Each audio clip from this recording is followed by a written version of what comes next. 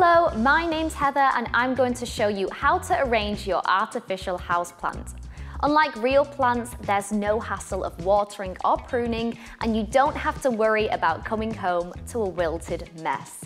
All you need to do is arrange the foliage to make sure it looks natural, and the best part is that it only takes a few minutes, and once it's done, you'll never have to do it again. When you first unbox your plant, you might notice that it looks slightly different to the photos online.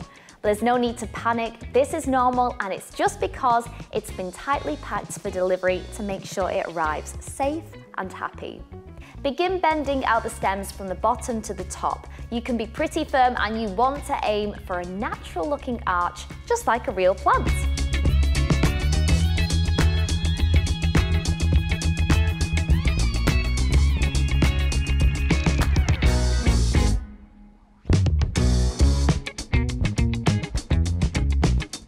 Next, straighten out the leaves by running your hands over them.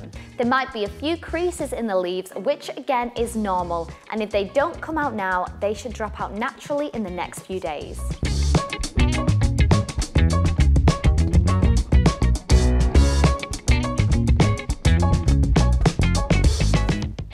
Real plants don't tend to have straight leaves, so don't worry if they're not perfect. Small imperfections will only add to the realism.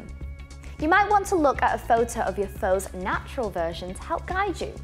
When you're happy with the look, you can sit back and pop the kettle on. Thanks for watching.